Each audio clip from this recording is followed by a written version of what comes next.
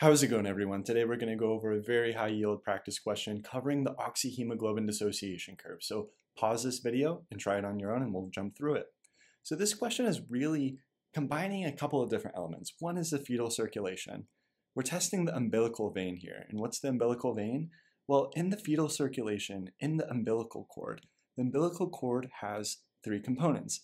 It has two umbilical arteries, which are going away from the fetus back to mom, carrying that less oxygenated blood after the fetus has used it, and then one umbilical vein, which is actually more oxygenated because it's going to the fetus and providing some extra oxygen for that fetus to use.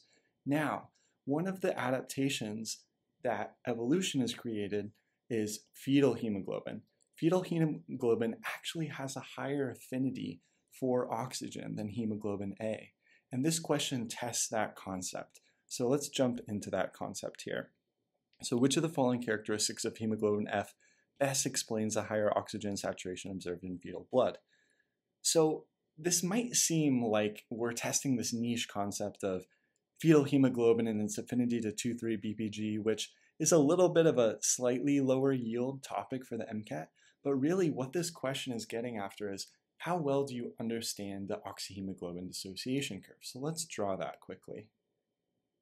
So here's our oxyhemoglobin dissociation curve, and this curve is going to be what we call sigmoidal. I like to think about it more as S-shaped. If you think about this curve, it's sort of an S, although not a very curved one, albeit.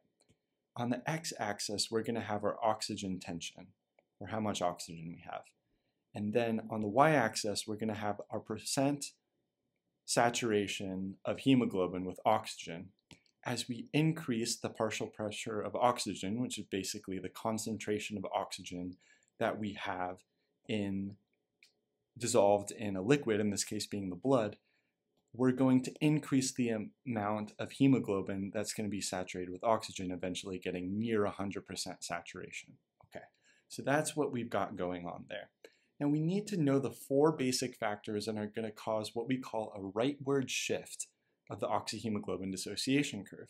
And a rightward shift means that at the same concentration or partial pressure of oxygen in the blood, we have a reduction in the amount of hemoglobin that's carrying oxygen. For example, if we were to measure this at, let's say, 80 millimeters of mercury of oxygen here, let's say this would be 90% versus this rightward shift would be 80% of the hemoglobin would be occupied by oxygen.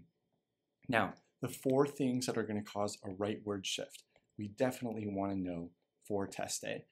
First of those is going to be an increase in temperature. Now, I like to think about a lot of these in the context specifically of exercise. When we exercise, we tend to heat up our body a little bit more, so increased temperature is going to cause that rightward shift. Okay. Second is going to be a decreased pH. When we exercise, we tend to be a little bit oxygen starved and create more lactate. Part of the reason we do that is that oxygen is the final electron acceptor in the electron transport chain. As such, we're not able to run oxidative phosphorylation as much, and instead we're running anaerobic glycolysis more than shunting pyruvate to lactate. So we're going to get a reduction in pH, and that will be another trigger for a rightward shift. The next one would be an increase in CO2. This sort of goes along with a reduction in pH.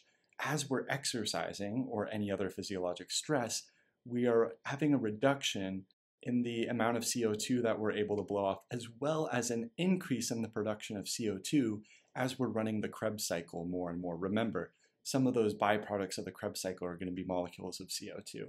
And then finally, we have this funny molecule, which is a byproduct of a side pathway of glycolysis called 2,3-BPG.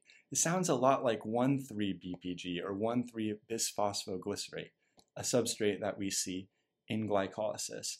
Now, in conditions where the oxygen tension or the oxygen concentration of the air is low, for example, in high altitude, our body will actually take an energetic hit and produce less ATP, in fact, to make this molecule, 2,3-BPG, specifically to cause a rightward shift of this curve right here. Think about it, if we were on top of Mount Everest, this partial pressure of oxygen would be lower due to an increased altitude. our body might start making more 2,3-BPG to cause a rightward shift of that axis. So that's the prerequisite knowledge that we need to have there. Okay, so we know that 2,3-BPG causes a rightward shift. Then it would make sense that less 2,3-BPG would cause a leftward shift, which is what this question is getting after. What's going to be causing a leftward shift? Less 2,3-BPG actually binding to that hemoglobin. So let's go through the answers. Fetal hemoglobin has a low affinity for 2,3-BPG, resulting in a leftward shift of the oxyhemoglobin dissociation curve. So if we have a low amount of 2,3-BPG binding to hemoglobin, that would make sense that we get a leftward shift because we know that more would move it right. So that seems like a pretty good answer and is our correct answer. These other answers don't make sense, and we don't even really need to know why fetal hemoglobin has a higher affinity or a lower affinity for 2,3-BPG rather. Biochemically, we just need to have a little bit of knowledge about the oxyhemoglobin dissociation curve. So we can see that B is wrong. Fetal hemoglobin has a higher affinity for 2,3-BPG. Even without reading the question, we know this is wrong because if more 2,3-BPG was binding, this would result in a rightward shift. So B can't be correct. C, fetal hemoglobin has a lower affinity for 2,3-BPG, resulting in a rightward shift of the oxyhemoglobin dissociation curve. Again, this can't be correct because if we have decreased 2,3-BPG, something that causes a rightward shift, that means it should be shifting it left, and that's not the case in C, so we can eliminate C as well.